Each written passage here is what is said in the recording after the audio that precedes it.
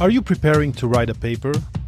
Do you get anxious not knowing what the outcome is going to be of this long process? Today I'm sharing with you my conversation with Anna Clemens, whose specialty is to coach researchers on how to write for journal articles.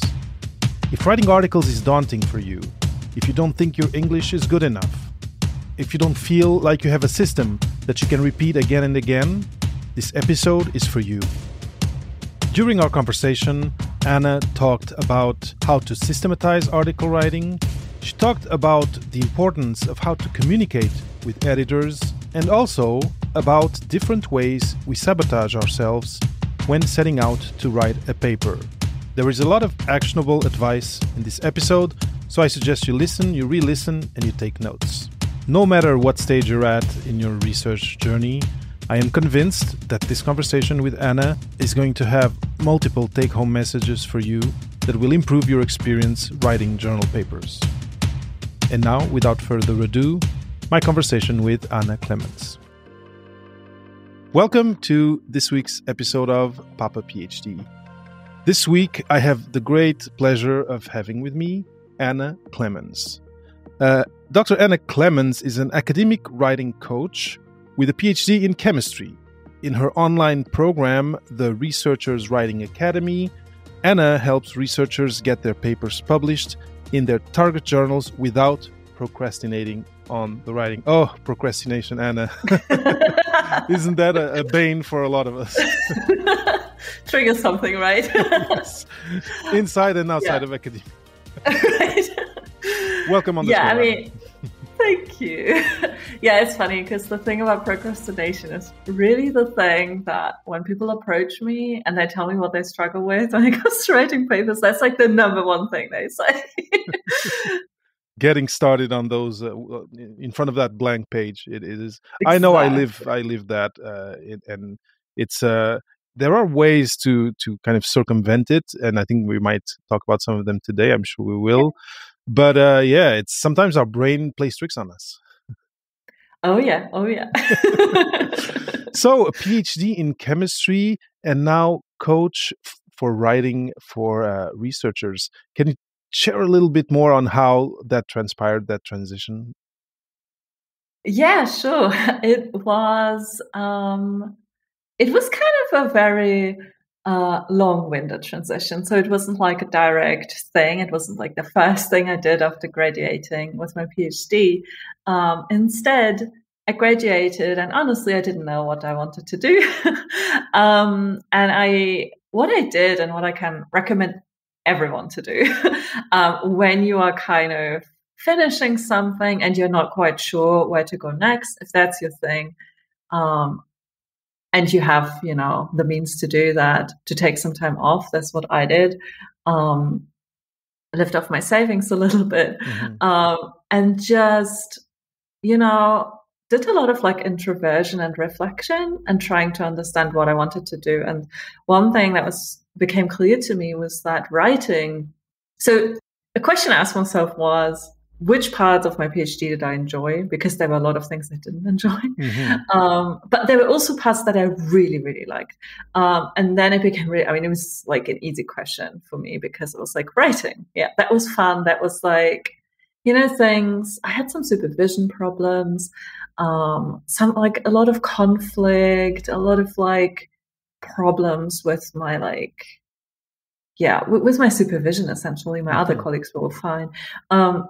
But then what was really remarkable to me that when I was doing my PhD, I felt like, or I noticed that writing was something very positive to me. Like writing kind of became a refuge where I guess I was kind of good at it, and I don't really know why exactly, because it's not like I'd like written like poetry as a child or anything like that. I mean, I was always like into reading books and language and stuff, but I'd not done much writing, but it kind of came easy to me.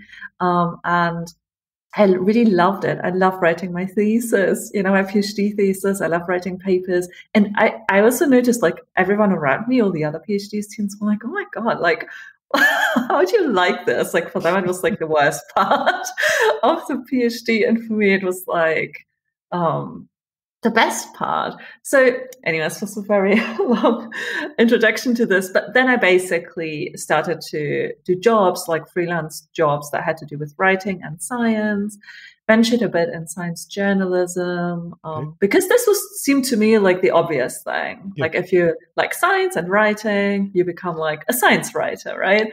Like write for newspapers, magazines, things like that. And I did that. But it wasn't really it. And it also something to do with the job situation around that. It's just, I adore writing, science writing. So like writing for Popular Science magazine. I did that a lot, like writing about like scientific discoveries, about like topics. Like there's one article I wrote about aphantasia, which is a condition when you don't have a mind's eye. And it's very, very common, but it's not talked about a lot. So this article, this is so amazing because still people like get in touch with me because of that article. It was published. So I wrote it in German for the German version of Scientific American, and then Scientific American translated it. So this is why it's kind of like, out there and like easy to find when you Google aphantasia.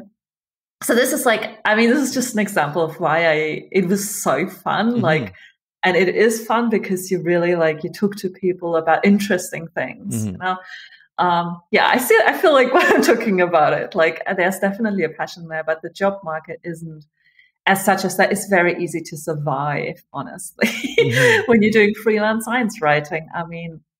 Basically never met anyone who isn't like super, super established. Like if you've been doing this for 50 years, then you will be able to. But like if you're a new one, like basically everyone I know who does it, they also do other jobs that aren't as much fun, and these are the jobs that bring the income. Like they write press releases for universities, things like that, And I was like, no, I don't want to do this. And then I kind of transitioned into editing.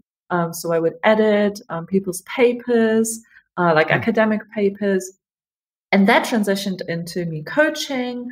So I kind of realized that editing is, it was kind of too late. And the way I edit was very, very thorough. So I wouldn't just like correct the language, things like that, or grammar. It was like, okay, so what do you want to tell? Like what do you want to tell people in this paper? Like what is like the key thing you want to convey? And I would really spend time like getting the story right and things like that. So it was just like a type of editing that it's actually very hard to, I felt like it was too late in the process, because when the researchers had already written, like, they'd already spent months, sometimes a year, sometimes several years to write that draft. And then I come and I'm like, so let's rework it. Completely redo it. And it was kind of, people were, they were happy because like,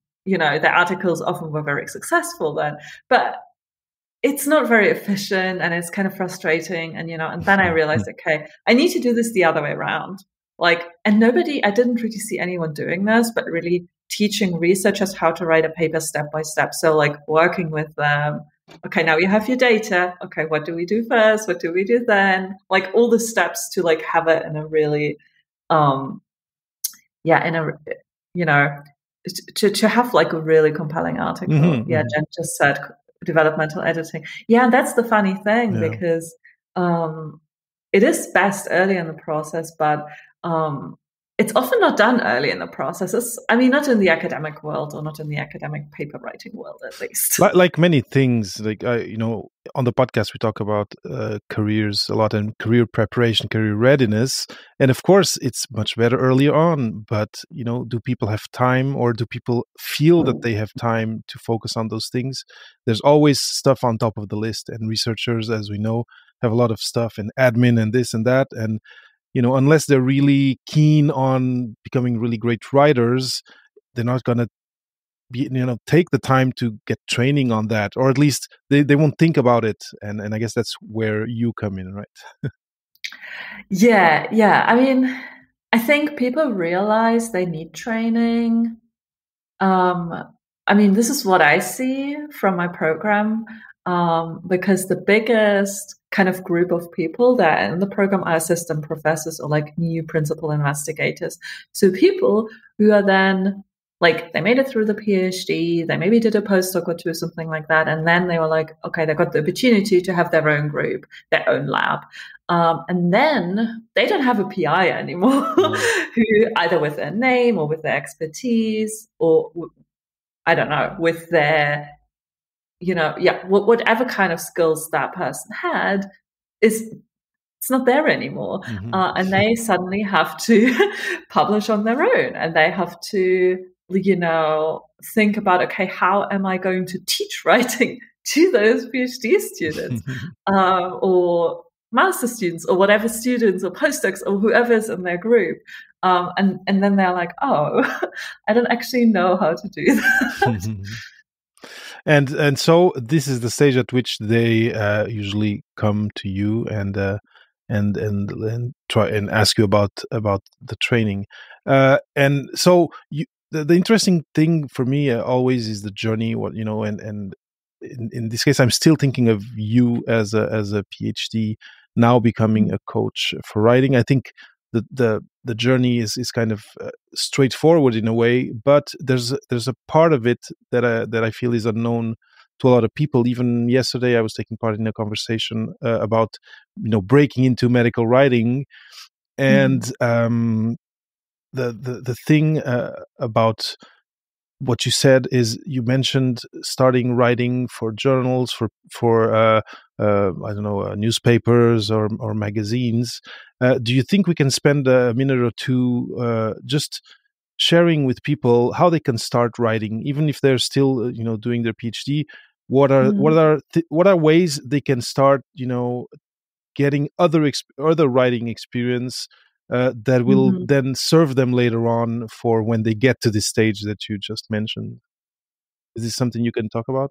Yeah, it's a great question. And I'm just like thinking back to what I did and how I got this experience. Because of course, like the problem is always, you don't get gigs without experience, but how do you get experience without getting gigs? There you go. So one thing that has helped me, actually, I read a book which was called, oh gosh, I can't remember, but it was basically how to get published, like how to get commissioned without experience. So this was written by a journalist who's like a freelance journalist who talks through, okay, what's the pitching process like? And talks through how you can kind of, you're not lying, but you're not necessarily mentioning it, that you don't have, that you aren't published, because in the end, the editors that work at, like, let's say a magazine, they're like really busy.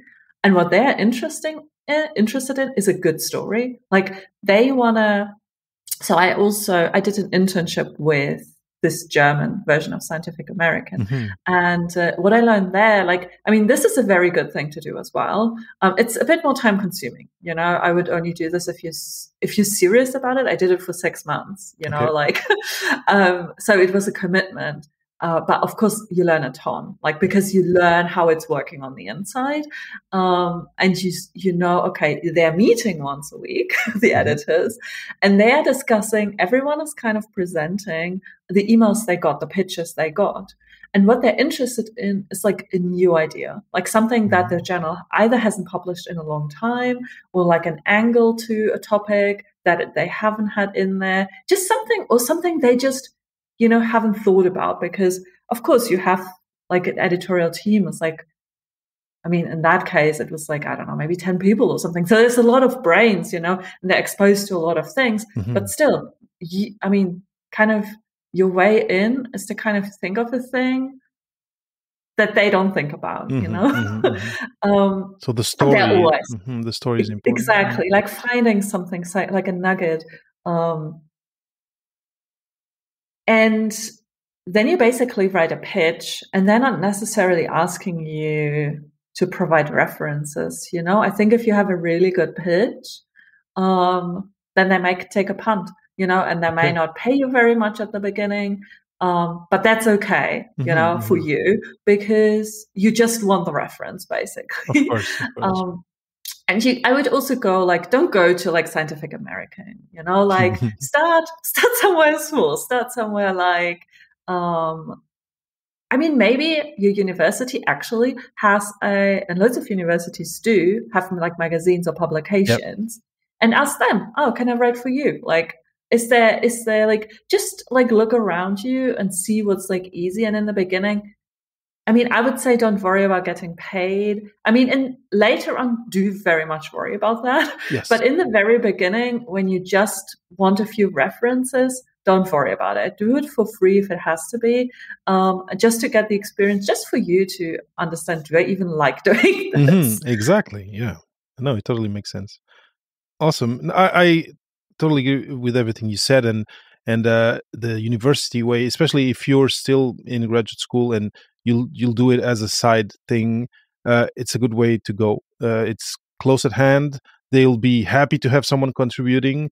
Of course, the payment is not going to be, I think, on the table there, but the experience will be there. And there's really good university publications and student publications that might be interesting. Or one thing I'm thinking is if you work in a specific domain or subject, if there's an association or a student association in that subject, for sure these people will also be interested in your collaboration. Awesome. This is great, because I think often people, yes, writing is part of what we do as researchers, as young researchers, but it's just something we do. It's not something we have the time to work on and make it a make it a skill, unless someone comes in like you and brings that point of view and that training. Now, so you were mentioning early career researchers needing to now be the one who writes, and the one who writes well, and the one who maybe edits what's coming from their lab members. What would you say is a challenge that commonly that you see people coming with, or either a challenge or a blind spot, or something that they haven't thought of, and that when you start your training they go, okay, so from now on I'll do it like this? Yeah, there's two things, and they're also kind of related. One thing is, so what people new PIs, new assistant professors quickly often realize is they can't get published in the journal they want to get published in. They get rejected.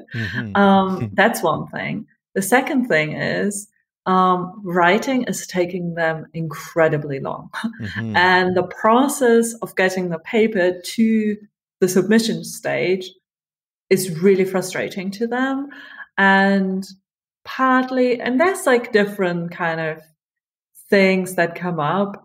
For example, things that come up are they get drafts from PhD students and they have to completely rewrite them because they are not at all what they were thinking. They should be the main thing is, or the main blind spot is, they have never thought about what is our process, as a lab, as a team, as a group, what's our process to write that paper together? Because of course, in science, we don't write papers on our own, but we are I don't know, 2, 3, 4, 5, 6, 7 people authors, who kind of contribute. And if you don't think about what the process is, this is going to be a very, very, very draining and annoying, time-consuming thing. Yeah, especially like you said, if there's different people contributing, just getting all the communications and everyone looking at or bringing their section, and then making it as a thing that has sense and that has a voice, that I can see how that can be a problem. And so you start helping them with that, with making it a process that's repeatable. Is that what am I understanding well? Yeah, exactly. So what I do, what I teach is basically the whole process, it's like, okay, now you have your data. You like, I don't know, these are your findings, these are your results. And I put a lot of emphasis on first thinking through what the story should be. Like breaking down, basically deciding, okay, which data, because they're usually like huge amounts of data, loads of findings, and kind of thinking through, okay, what's our argument actually? What's our main message is always something we define. Then that's the main message. Okay, so what's the logical order of presenting our findings? So that we are communicating that main message to the reader.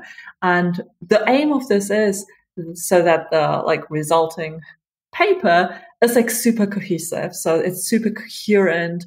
We're always we are not starting, we're not teasing one story in the abstract, and then we are not fulfilling that promise in the article because we're telling a totally different story, which you see, if you read the literature, you see that happening. But what we want to do is we want to have this clear storyline throughout the whole thing. And I think for that to happen efficiently is really okay, let's decide. I call it key story elements. Let's decide on the key story elements. And let's decide with the whole group. Basically, I teach a lot of aspects of the process. I mean, part is also decide on one person who's going to be in charge of the process. It's probably the first author, or the last author, but someone who gets some credit because it's going to be work, of course. But who kind of maybe does the initial drafts, the initial key story elements, but then get together with the group, agree on things before you actually start writing. That's, I guess, the big takeaway is don't have not yourself or PhD students sit down and just write the paper without having agreed on, okay, what's the storybook going to be? What's the argument going to be? Make a storyboard, make outlines, make outlines for sections. That's kind of the next step after the story is agreed upon.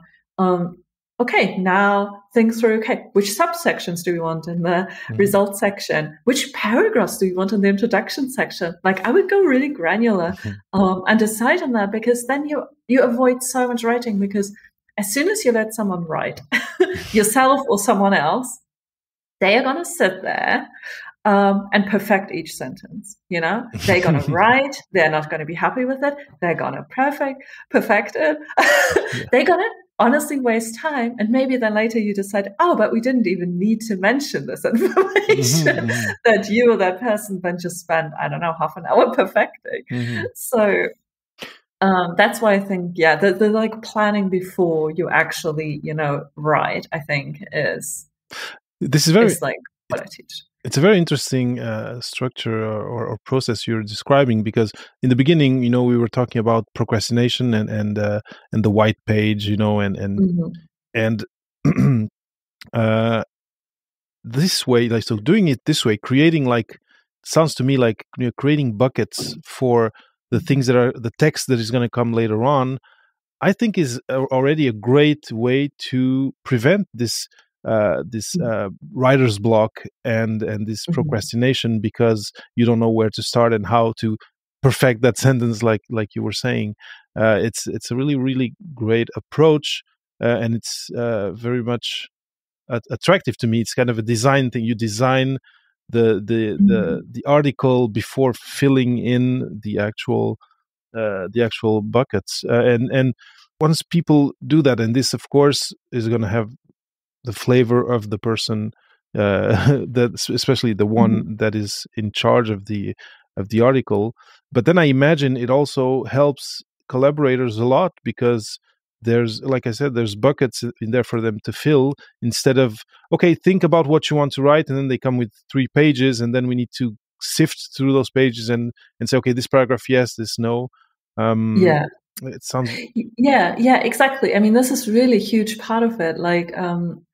What people have, the feedback I've gotten was from people who have gone through the Researchers Writing Academy. They were like, I'm so much more confident now to guide my co-authors through the process.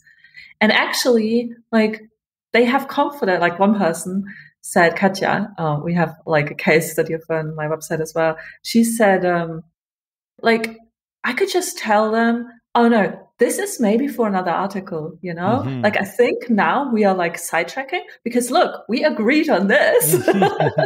And now you suggested this. And then people, like, which, like in her experience was that her co-authors went, oh yeah, you're right. Like, thanks. Like, you know, like people were actually thankful to be, you know, taken by the hand a little bit. There was someone there who could guide the ship, who would keep everyone on track, and to have that like a very clear path ahead of them. And it makes the relationship with co-authors so much easier.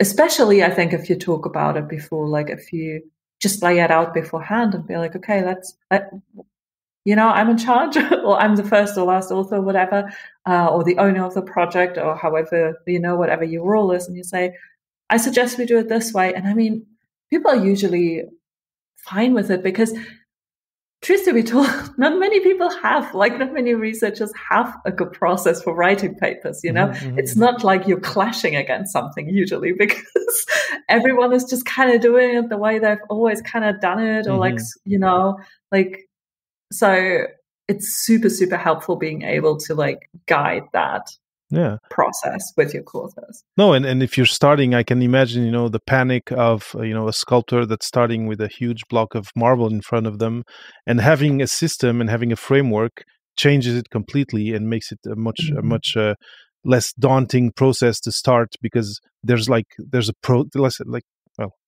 just said it, but there's a process to follow.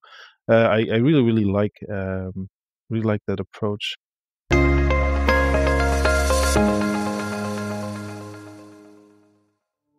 Papa PhD is supported by NotedSource, the platform connecting academic researchers to companies for project-based opportunities across disciplines, from sciences to arts and humanities. Top corporate innovation teams work with academia, but the smartest ones use NotedSource to discover and collaborate with experts like you. Easily sign up today at papaphd.com/NotedSource. Using Google Scholar and ORCID imports, it only takes a few minutes to create a professional profile that lets clients know you're open to collaboration. NotedSource handles the bureaucracy so you can focus on what you know best. That's papaphd.com/NotedSource. Before going back to my conversation with my guest Clemens about article writing, I have a little favor to ask of you. I'm planning improvements to the show, and getting to know you better will allow me to tailor those improvements to your preferences and to your needs. So please visit papaphd.com/audience and fill in the audience survey that's there for you. Thank you for your help and for your time. Now, one thing I'm thinking, because here we've been talking about the point of view of the team, of the author of the PI, and I'm really curious about, because you've mentioned that you know, people going through this training then have success getting their articles published. How does this, you know, upstream work then affect what happens when reviewer number 1, reviewer number 2 get the draft? What are these people looking for that this system helps researchers actually give them what the reviewers are looking for? That's such a good question. So I kind of frame it in like 2 stages, because the first stage is actually the journal editor, because we first have to pass them, so they send it even out to peer review. So it's kind of, and I would say when it comes to writing, I would. It's like a 2-stage thing. So shall I talk about the journal editor thing Go as ahead. well? Yes, that stage, because it's very important. So the journal editor, what's very important there is what they look at is the abstract, your figures. I mean, it depends on the journal and the editor, of course. I'm generalizing, but their title, cover letter, abstract, figures are like the main things, because they want to understand, okay, is this relevant for our journal, for our readership? And if it is it relevant and is significant? Like, is it like novel enough, for whatever like the journal targets at, like different journals have different kind of, want a different visions and exactly level of significance. And then they look at, okay, do I believe the results? Like, does it make sense to me? Or what I said earlier, or is the author promising, or the author team promising something in the abstract they can't deliver on? So that's why typically they look at the figures, but they're often not subject matter experts, so they won't be able to like fully understand. Okay. So the most important thing there is, make it possible for your editor to actually follow your argument in the figures. Like, have figures, because they likely won't read the text because they're not a subject matter expert and they expect this to be too difficult. I mean, some will, this is generalizing. And this is actually, I've talked to a lot of journal editors and I'm always like trying to find this information from them. So this is basically relaying things that they have told me. I'm not like making this up. And figures are like very, very important there. And they want to see the argument in the figures. And you also can then you can do subsections, you can really like try to communicate your research, but also, and this is as important, the story, like in your story, it becomes clear how significant your research is. And whether it is suitable for that journal. And you can do that in the abstract. You kind of do it in the whole paper, but the abstract, I would recommend tell a mini story, like tell your story, like a synopsis of your story in the abstract, tell the full thing, tell people why it's significant, tell them what problem you're solving. And also in the cover letter. So the cover letter is so powerful. And a lot of journal editors have told me that like authors are sometimes, wasting that space a little bit by just like copy pasting an abstract because they don't need anything that's like they have the abstract already. They're kind of thinking, oh, like now you can talk to me like directly. Like you're not talking to me through something you're going to put out into the public, but this is like our private channel. So be very direct with me. Tell me, like, maybe there's something that you couldn't mention, in the introduction. Like maybe you're super critical of some work that's out there and you don't necessarily want to create enemies. So you're not putting this in the introduction section, but this is like perfect if that's the case. Like tell the editor, tell them, like, I mean, give them reasons, right? For why that is the case. Talking to them one-on-one, like from person to person. And sell, I spoke to an editor at a conference last summer and he was like, it's really weird to me how few people sell try to sell their article in the cover letter, because that's what it's for. Like this is your place to sell your article. And if you don't, they may get suspicious because they're like, oh, you don't believe in it, like, I mean, like you have to think about how it is for them and what expectations they have. So that's the editor stage. And then the peer review stage, they're the most important thing that you can do in your article when it comes to writing, because of course, most of what the peer reviewers are looking at is the actual science, which I can't help with. You have to do this on your own. That your data is, good, reliable, robust, solid. They're checking that you checked for all parameters, or for the relevant parameters, or I mean, enough parameters so that it's relevant for the journal. A higher impact factor journal will probably want you to have a very big study, like Nature or something, Science. They want like huge study, huge data sets. They want you to have thought about every eventuality that could kind of topple your conclusion. So they want it to be very robust. And they maybe want to have the next step, like if you have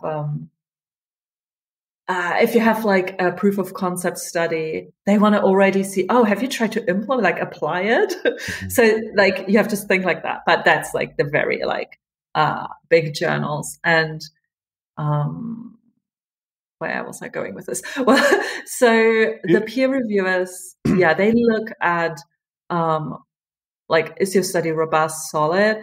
And when it comes to writing, what you can do, what writing can achieve there for you is not to be misunderstood. So write clearly, because honestly, like, I feel like a lot of peer review, like a lot of space in peer review reports is kind of about, oh, they misunderstood, they misunderstood what you were saying. And I don't know if you've written, like those of you watching or listening to this, if you've written a paper and got a peer review report back, you may have had this. I mean, I feel like we all had this. I remember hearing this.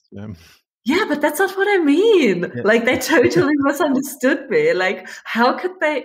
But honestly, it's on you. Like, if they misunderstood you, it's probably on you, because it's your, like, if they misunderstood, they are just a reader, right? The other readers will also misunderstand. So it's very good to get this flagged by them. And this is where really clear writing, like, this is like my number one thing when it comes to like we talked a lot about the process and structuring a paper. When it comes to the actual like writing, be clear, like be super, super clear. Like, this is, I think, number one priority if you write. Like, so many researchers think they have to like sound like an expert. A lot of like non-native English speakers, like people who don't have English as their first language, think their English isn't adequate. But where I think, probably your English is fine because, you do a PhD or you do research in English, if you do, and, you will be fine. Like, if you can discuss your research with your group, with your department, or go to a conference, present your research, you have enough English to write an article. That's kind of what I mean. And then I think we kind of overestimate how good we have to be in English to write an article, where I really think like the main, like, don't overthink your English, like, but think about being clear. Like, I think this is like, should be the goal. Or I mean, I think the most effective way to get articles published is to think about being clear and make that a priority, not like being grammatically correct 100% of the time. Thinking about commas and stuff. I mean, yeah, sometimes they can maybe change the meaning a bit, but honestly, like, people make such a big deal out of the Oxford comma and stuff like that. Like, whatever. I mean, yeah, maybe, like, but it's not what's gonna, like, get your article rejected. That's super interesting. So it means style, you won't be rejected because of style or grammar. That's what I'm hearing. And it's important. Me, myself, being someone who does not have English as their first language, I'm super thankful that you mentioned this, because I have, again, talked with young researchers, and it is an issue. There's a lot of, let's say, imposter feelings, in a way of, oh, I can't write as well as my PI, as well as my benchmate who was born in this or that country and speaks the language. And super, super happy that you mentioned that. Now, in these last few minutes, you said a bunch of things that elicited things. I talk a lot, sorry. Things for me. No, it's fine. I'll try to and we're at 40-ish minutes of interview, so we still have a few minutes left. But one of the things that you mentioned that was interesting and that I think people should take note is, when you are communicating with this general editor, you are not communicating with an academic. It's someone who is working for a business. And you said something that I think often is not a bad word, but anyway, it can be almost you're referring to. Sell your article. You said that. And I do think, if you're listening and this kind of give you chills hearing this, try to accept it in a way and say, in this specific framework of communicating with this person who is kind of a gatekeeper of, does this article go to the next step or not? I need to, if it's not you, if you're not able to have this conversation in a less academic and more selly marketing way, maybe someone in your lab will. But I think it's important to develop a relationship with these people where you can have a relaxed conversation and just talk, like kind of popularizing what the article is about in a way. Do you agree with this? Mm-hmm. This is kind of what I got from what you said, and it's the first time I hear about it, and that's why I kind of put a note to talk about it. Yeah, I love that you picked up on that because you're right. Like selling is the dirty word in academia, and if like it makes you cringe, like those of you who listen, then I mean, I had to rethink. I mean, running my own business, I had to think about selling. You know, I had to really examine my relationship with selling because of that, and because I come from academia as well, right? Mm-hmm, Like I have been there. I know how like selling capitalism, things like that are frowned upon. And I mean, you know, I do agree about, I hate like bad salesmanship, but selling can also be good. You know, selling is not inherently bad. That's what I want to say, because if you think about, you have a problem, right? And you, I don't know, let's say you go to the pharmacy, you have a skin problem. And you tell them about your problem and they give you a really good product that solves your skin, I don't know, eczema or whatever. You're like super happy. I mean, you're so glad that person told you about that it will help your problem. And you walk away, you use the product, your skin gets better. You're like, wow. I mean, this is selling, you know, like selling isn't only sleazy and bad. Like, just think about, I mean, selling is basically, and I mean, I don't talk about selling much, actually. I talk way more about storytelling, but lots of people don't like storytelling because they think it's too much, it's too salesy. And because storytelling is like, oh, it means like, oh, you're like exaggerating your findings. You're like overstating them. And there are some examples, you know, there are papers out there, of course, and there are groups that do a lot of papers that are kind of really, you know, blown up, like exact, and you go like, what, but the results actually don't deliver what you like said at the top. And this is gross. And this is, but I feel like this is not the fault of selling, and this is not the fault of storytelling, but this is the fault of using it the wrong way, you know, using the tool the wrong way. Like there is a way of using the tool the right way.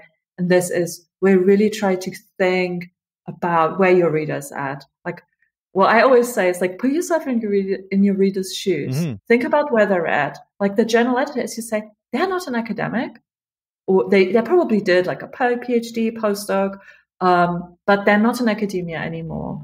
I mean, look up like the journal editor you're submitting to, look up what field they're covering and just think about, okay, how many research topics do they need to be able to judge, right? Like they won't have in-depth knowledge the same as your peer reviewers or as your like direct colleagues. So just thinking about that and trying to like pitch it at a level that they will be able to understand the significance. And actually often it is that we ourselves as the author haven't really thought about the significance, you know, not in that specific way. So it's also a way, actually, I mean, I see this happen all the time, that thinking about what story you are telling helps you as the author to actually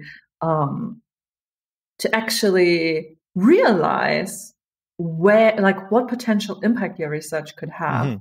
Because we often don't. Like, we are so, especially if you're a PhD student, you probably struggle with this a little more because you're so close to your research and you haven't read all the literature surrounding, you know, that maybe your PI has, or someone who has been in, you know, working in that topic for a longer time. So I suggest just re-examine, just challenge. If you feel like selling is a bad thing, just think about it a little bit. Try to challenge that thought a little bit. Yeah, Jen says, and it's interesting. Selling is like inviting people to your party. If you don't, nobody will come, and it's true. Yeah. You just, if you do it according to your values and to your, you know, your core values and in life, it'll be fine. It's just that actually in that space, in the academic space, it has some things have a bad ring to them. It's like one thing that I've tried to find a new expression for is personal branding, because it's not accepted very well. But in any case, this is off topic. I think this is really interesting, and I think, just picking up on what you said, doing this work of doing a little bit of storytelling and selling of the story of your research will also for sure have impacts on talking with stakeholders who might be funding you later on, et cetera, et cetera. So I think there's only positives to that. Now, the other thing I picked up on that I found really, really interesting, it has to do with the peer reviewers. And you said, it's on you to be clear. And I do remember also that with that reaction of, oh, they didn't understand what, they didn't understand what I wrote. There's some frustration there that I remember seeing people getting. And I wonder, I feel that getting frustrated is not the useful reaction. So like you said, these comments that might sound like, they don't know enough on the topic, and they don't get it. They don't get it, is kind of stopping you from actually looking at what you wrote and making it better. I feel that's what you were saying. I was just wanting to make a point of reinforcing it, because emotions can get in the way of you getting a better product at the end. Again, I said product. It's also a term that's not. I said product as well, because anyway, you're right. I mean, it really is like that. There's actually in journalism, there's a saying that is called "kill your darlings." Sometimes we are very in love with our own, we have a sentence or turn of phrase we really like. It happens to me all the time when I'm right. I'm like, I love this sentence. And then but when you reread it, or when you get feedback and you feel like, okay, it doesn't go. It's always the ones you like the most that unfortunately they don't help, they don't help you get the flow you want. They don't help you. I mean, they may be breaking the flow. They may make it unclear, or there's a better way of putting it. Don't be too attached to what you have written.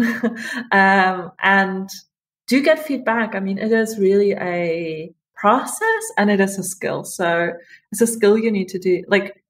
To develop a skill, you first need to know how to do it, and then you need to practice it, right?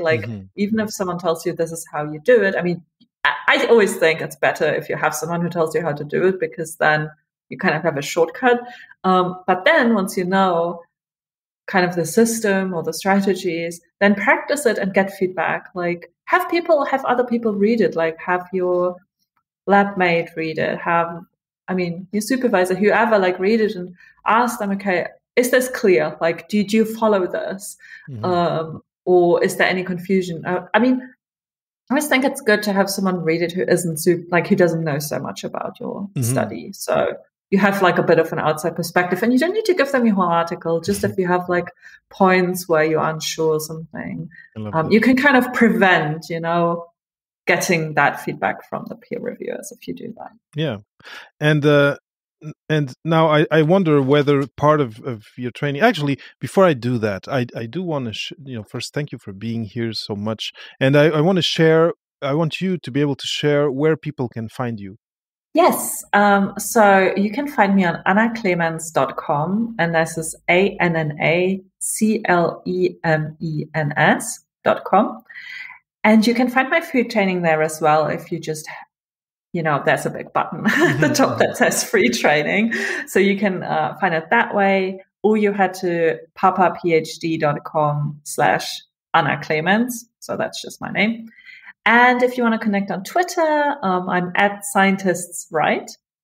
And you can find me on LinkedIn as well. Just type in my name, Anna Clemens, PhD, I believe. Yeah. Awesome.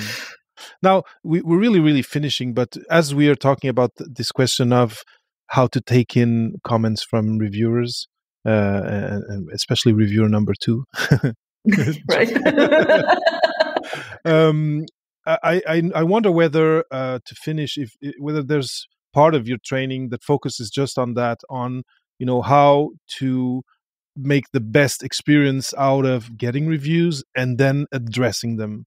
And I know in the domain that I was in, and I imagine in yours too, sometimes there's experiments, there's the stuff that needs to be done that is not just to do with writing. But I wonder whether for the end, whether there's something that you usually share or recommend that you can share with the listeners of Papa PhD to do with this thing of the reviews. Yes, I think when it comes to peer reviews, as you say, is a lot to do, like a lot of things they point out to do with the actual like results and experiments. When it comes to writing, I think what's important is always to be polite, be super polite, and in your answers, in your reply, and be thorough, and organize it well so that the editor, because it's usually the editor who sees those replies. It's not actually the peer reviewers. Only if the editor decides to send it out for second round of review, which some journals do, but honestly, a lot of, especially like mid-tier journals, don't do that. So again, in your reply to the peer reviewers, you're kind of talking to the editor again. So think about that. So for example, if reviewer number 2 misunderstood you, don't just say, oh, they misunderstood me. What I meant was XYZ. Now, you have to go back then into the article and change that, and then say in your response, I believe that there was a misunderstanding because my writing wasn't clear. Or because our writing wasn't clear, we have rectified that by changing sentence so-and-so. It's highlighted in this and this color in the manuscript. Make it super easy for them to find, organize it very well, refer to it. I would always answer everything. Only if you really can't do something, like if it really doesn't make sense what the review said, then that was an issue. There was something here. There's a bug. Exactly. This is not this comment isn't relevant. I mean, in a polite way, and then you don't have to do something. But whenever you can do something, and sometimes, I don't know. Maybe this is my personal opinion. I mean, sometimes it depends on your publishing strategy in the end. If you just want to get if you're a PhD student, you just need to get this paper published now. You don't have time to send it somewhere else. Also, if you're PI, most of us don't just time want to is get always stuff a constraint. out, rather. Yeah. So then I would say if they ask you to cite another study, even though you go oh, is that really your paper you're asking me to cite? I have done this in the past myself, and I would just, up to you, whatever, with your values, if that's aligned with that. But I always answer everything and try to, because it's an easy win for you in the end. If they want you to publish something, cite something, okay, just cite that paper. Otherwise, you kind of have to say why you don't want to cite it. It's also fine, but do then give your reasons for why you really don't want to cite that paper. And that's then fine as well. No, but it's interesting again that here that you need to think about the human you're actually interacting with, and when thinking of what response you need to give. And if you go too academic or expert, it won't be the right thing to do, because the person you're actually talking with is not an expert. I love it, Anna. Sadly, the time has kind of is kind of over. We're almost at 1 hour of talking here, which was super pleasant. I kind of want to sum up some of the things that I took, and the one that I'll reiterate it is this question of the editor, the general editor. You needing as a researcher to consider the person and who they are, the domain the domains that they cover when communicating with them, but also being clear that at different stages of the process, although you might think, oh, I'm communicating with the magazine or with the journal, you're actually communicating with this human, and that's important in the message that you bring. This is something that I had never heard anyone talk about, and that I think is an important take home from today's conversation. The second thing, of course, is storytelling. I really liked and it stuck to my mind, this thing of, again, for the editor, having them being able to, if they only look at the figures, the eye of their mind, the story that you're trying to tell. And then, of course, accompanied by a cover letter that is not just a copy of the abstract. And that kind of improves or brings something more to that conversation, and also that makes you human, because it's not the fact of them being human, but you're also a human who wants to get their message through. I really like that. And then of course being robust in your data, of course, for the review part is important, but being the third one and last one that I want to reiterate, because a lot of people out there who are doing PhDs, who are finishing PhDs, who are doing postdocs, changed countries to go do them. English, or English, let's say, because it's the most the language that most people end up publishing in, is not their first language. Don't worry about that. And I think Papa PhD is a lot of the conversations I have end up being about inclusion, and I do think that sometimes we end up excluding ourselves because we think we're not good enough. And please hear what Anna shared. Go back and re-listen. You've got to the PhD, you've got to the stage you're at in your young researcher career. You can do this. You can communicate your science. Don't sweat the details too much in terms of grammar and style. Robust science, good communication. Of course, have your things read by other people that you respect and that you'll be ready to take feedback from. But don't sweat it too much, and don't block yourselves from going towards this or that publication because you're not a native speaker. That would be the 3 take-home messages. I don't know, Anna, if you like or agree with them, if you have a last word. But I really want to thank you for having been here and having talked this hour with me on something that I hadn't covered yet, and that was really, really interesting to me. Yeah, thank you so much. I love your take-home, key take-away messages that you have there. And maybe just to add one thing to the non-native speaker conversation is that, I think I get approached equally by native and non-native English speakers. And I think this is something that non-native speakers don't realize, is that English native speakers also struggle with writing papers. Because it is about so much more. And just because you had English in school or you wrote, essays in English, it doesn't mean that you know how to write a paper. Again, a quote I really like is, academic English is nobody's first language. It's by Ken Highland. He's a linguist. I love it too. It's like, yeah, exactly. Like we all have to learn this. We all have to learn how to write a good paper. Nobody was born with that magic skill, or nobody has learned that in high school or something. It's a great, another piece of encouragement. Thank you. And it's a great way to finish. I love the quote. Academic English is not anyone's first language. I love it. I really love it. All right, Anna, this was great. Again, if you want to go and register for Anna's free training, again, the link that I set up that's going to point to her page is papaphd.com/Anna Clemens. Thanks to everyone who watched live. It's really appreciated. If you don't follow Papa PhD on YouTube, please do. We're just a little bit over 300, and I think if you get to 500, there's some new things that I can do for the community, and then of course 1,000, but that's going to be later on. These days, I'm trying to get to know viewers and listeners better, so if you have a few minutes, and if you go to papaphd.com/audience, there's a short survey there that will allow me to better serve you, serve the community in the future, because I'll get to know who is listening and who is watching a little bit better. So if you can go there, it would be great. If you want to support Papa PhD, it's there's 2 ways to do it. You can go again to papaphd.com/support and give a donation, I think through PayPal. And then if you are on Patreon, you have, and it's something that you do. Papa PhD is on Patreon. You can also become a patron. It'll be really appreciated, and it'll help me keep on bringing these great conversations week after week. So that's it. Thanks to everyone who watched live. Thank you if you're watching later on. And I'll